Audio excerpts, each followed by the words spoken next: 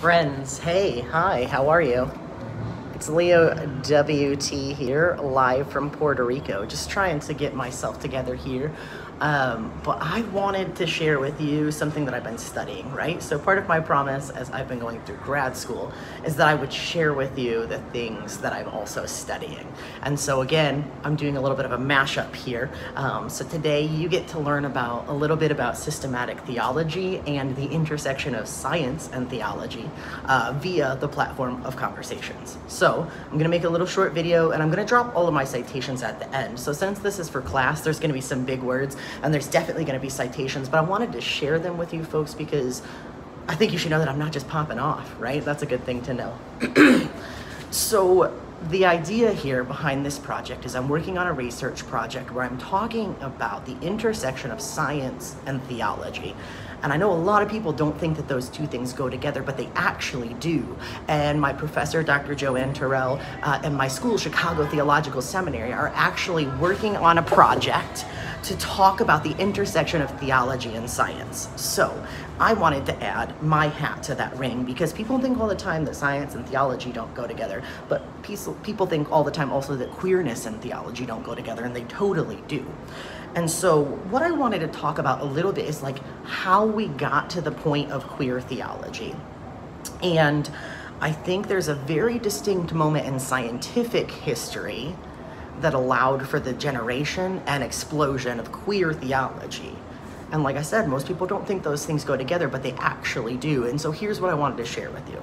So the word homosexual wasn't put in the Bible until 1946, which isn't so much a scientific fact, it's a literary fact. But the reason that it ended up being put in the Bible was because the word, homosexuality wasn't really codified until the 1940s. And at that point, homosexuality became pathologized. What that meant is homosexuality was defined as this scientific and medical phenomenon. Before that, the word homosexual didn't exist. It was not pathologized. The idea of pathology is like when something is classified medically, right? And so when homosexuality was classified medically, it created a wave of really passionate anti-queer hermeneutics in the church. And what happened was, once that word homosexuality was created by the medical and scientific community, it gave the religious community words to use to put in the Bible to discriminate against queer people. And so in that way, the scientific evolution of the study of orientation and also gender, as it would be linked later, but that scientific study directly shaped the way that theology went. What's interesting about that is in the 1940s, right around 1946, you start to see a lot of passionately anti-LGBTQ theology.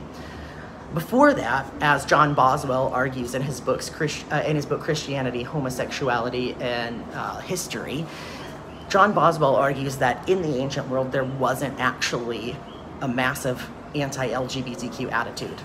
We say this admitting that LGBTQ is a modern term. So, literary and historical, what's the difference?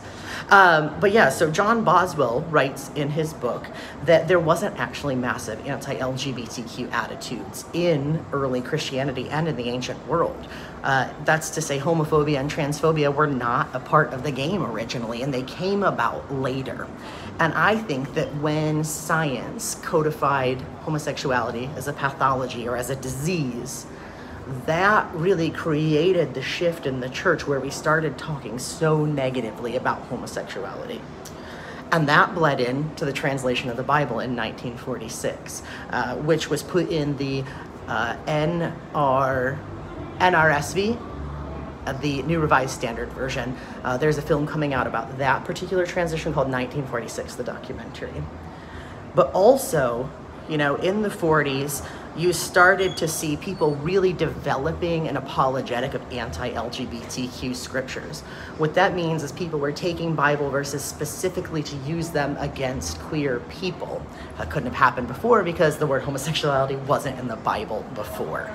So it couldn't have been discussed before, but this is where we really start to see people using New Testament books to condemn LGBTQ people to hell. But what also happens simultaneously is something that's actually really amazing. And in that fertile space for hatred came the field of queer theology. queer theology is the understanding of theology that transcends a binary. So it's not necessarily just LGBTQ theology, but what it is theology that defies binary categorization.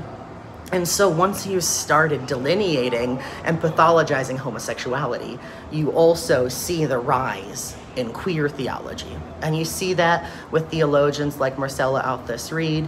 You've got some more modern theologians like Dr. Robert Shore Goss, Dr. Ken Stone, all sorts of other theologians who I'll list in the comments below.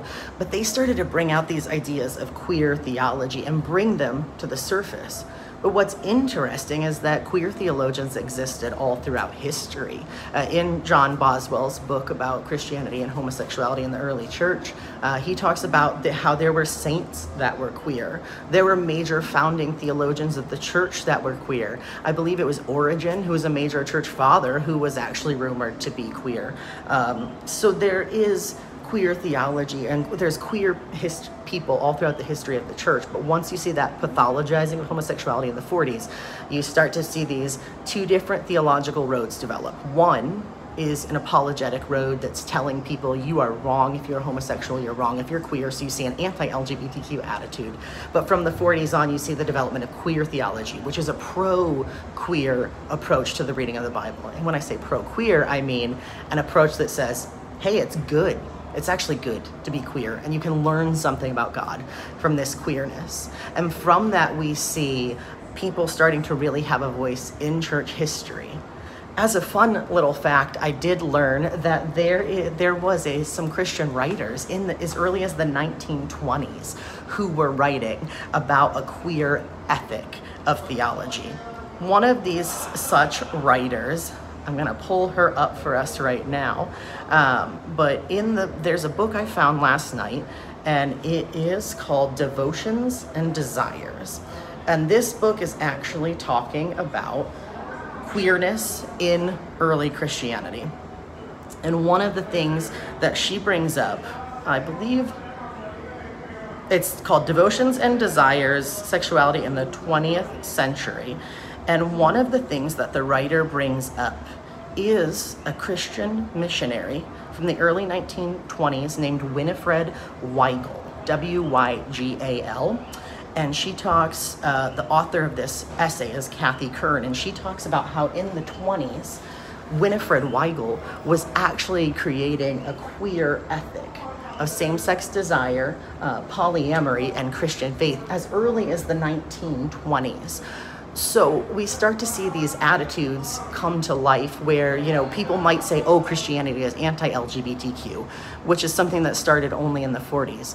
But in that pathologizing of anti-LGBTQ attitudes by the creation of the word homosexual, we actually see that those negative attitudes, in a weird way, fanned the flames for queer theologians that had existed throughout the history of the church. We see queer church fathers like Gregory of Nyssa. We see queer church activists like Winifred Weigel. We see, and those are early people in the church. And then we see people up until today like Marcella Althus Reed, who does some great work about God, God being, or Jesus being divinity and drag. We see Dr. Robert Shore Goss tying together a queer ethic and an ecological ethic. We see Patrick Chang writing about queer theology, Lynn Marie Tonstead, who's a current professor of queer theology. In a way, the pathologizing of anti-LGBTQ attitudes actually served to build the discipline of queer theology. Thanks for listening, my friends. I'm going to drop some citations in the comments. I hope you have a great day. Bye.